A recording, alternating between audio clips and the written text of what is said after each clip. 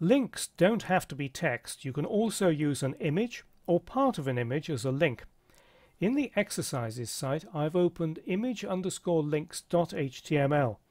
You can find a copy of this file in the folder for this lesson in the Using Text and Images as Links folder of the course assets.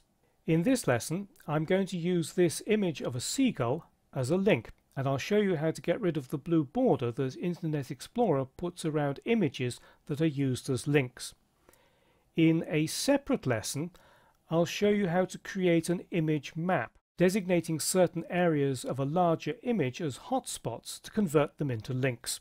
To use a whole image as a link, it's the same as with text. Basically, you select it and then add the link. So let's select that image of the seagull. In the Property Inspector is a link field, and if you're linking to a local file, you can use the Point to File or Browse for File icons. For an external file, you need to paste the URL in the link field. I've got a URL in this text file here, which is in the folder for this lesson. Let's just copy that and then paste it into the link field and press Tab to ensure that it's inserted in the underlying HTML. Then just save the page and we'll test it in a browser. Go to this globe icon here and preview in Google Chrome.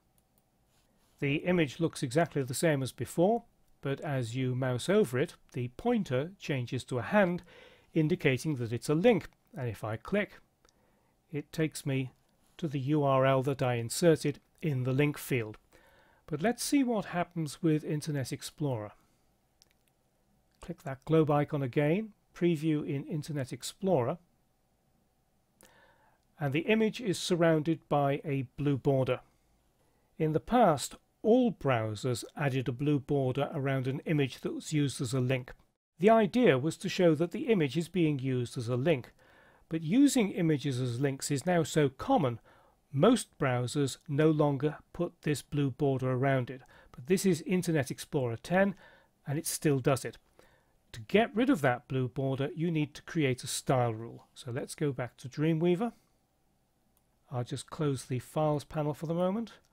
And I'm creating the styles for this page embedded in the head. So select Style in the Sources pane, and then need to create a new selector. And that selector will be A space IMG. This is a descendant selector that targets all images that are wrapped inside A tags, in other words being used as links. And we need to go to the border section, which is that third icon here in the Properties pane, scroll down and find Border Style, open that menu, select None, and then we just save the page again. Go back to Internet Explorer, reload the page, and that border has gone. And this style rule doesn't affect other browsers. All it's doing is making Internet Explorer work the same way as other browsers.